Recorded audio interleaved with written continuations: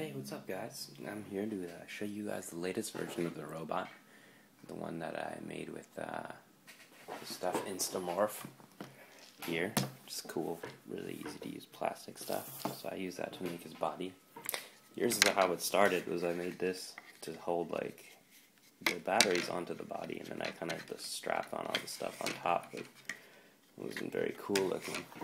So this is how it ended up.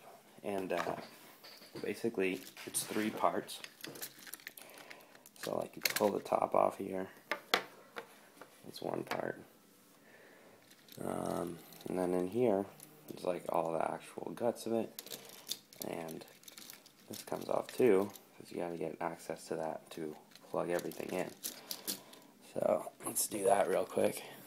It takes a second. It's actually easier if I remove the XB. So here we go. Plug in battery 1. And plug in battery 2. Cool. So he's all powered up now. And made it so the pieces clip on. I think I could still make them snap a little tighter, but it does the trick. For now anyway. Okay, so I need to give him his antenna back. And of course, strap on his sweet melon. Boom. Cool. So, I'll just walk him around a little bit here. A little controller.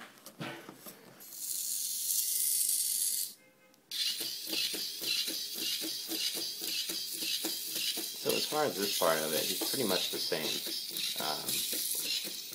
Just I didn't tweak any of the way he works when he's just being driven by remote control. But I did change this mode, the autonomous mode, a little bit. So like if I don't drive him, I just have him kind of scan around and look for the better option. Instead of before, I had him just pan over to the right and pan over to the left and just see which one would seem to suit him. And now he'll actually like look all the way around. Or not all the way, but he kind of does a little. Here, I'll make him do it again.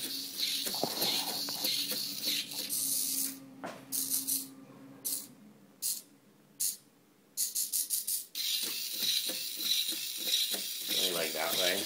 Basically, he's looking for the place that has the most space for him. So I can kind of trick him into going different ways. Yeah, there you go. And I did a test, and it actually worked much better this way. He was actually able to just roam around the house pretty well without getting stuck on anything. The only thing really missing on him is a bump sensor, so he can tell when he's touched something like with his feet. Oh, actually, that's new too. Let me show you his sweet feet.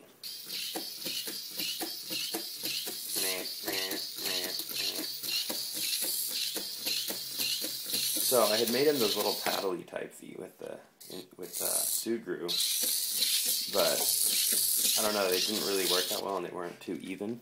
So this is the new version, and basically I chopped off the old feet and left little stumps, and then I attached these with another piece of Sugru. I made these little 3-toed feet, kind of inspired by like Tachikoma sort of looking foot from, you know, animation and stuff.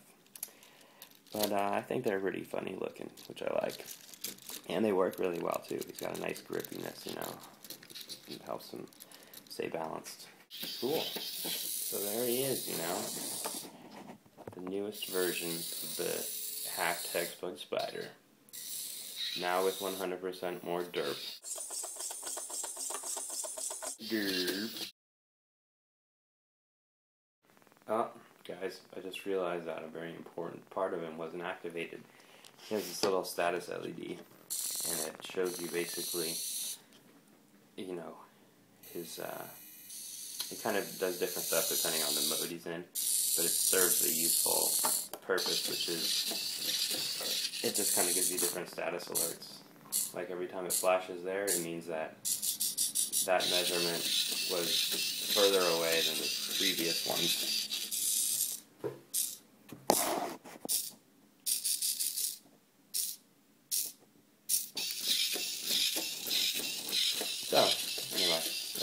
show you how he looks with that. Because, I don't know, he looks pretty cool, I think. Alright, that's it.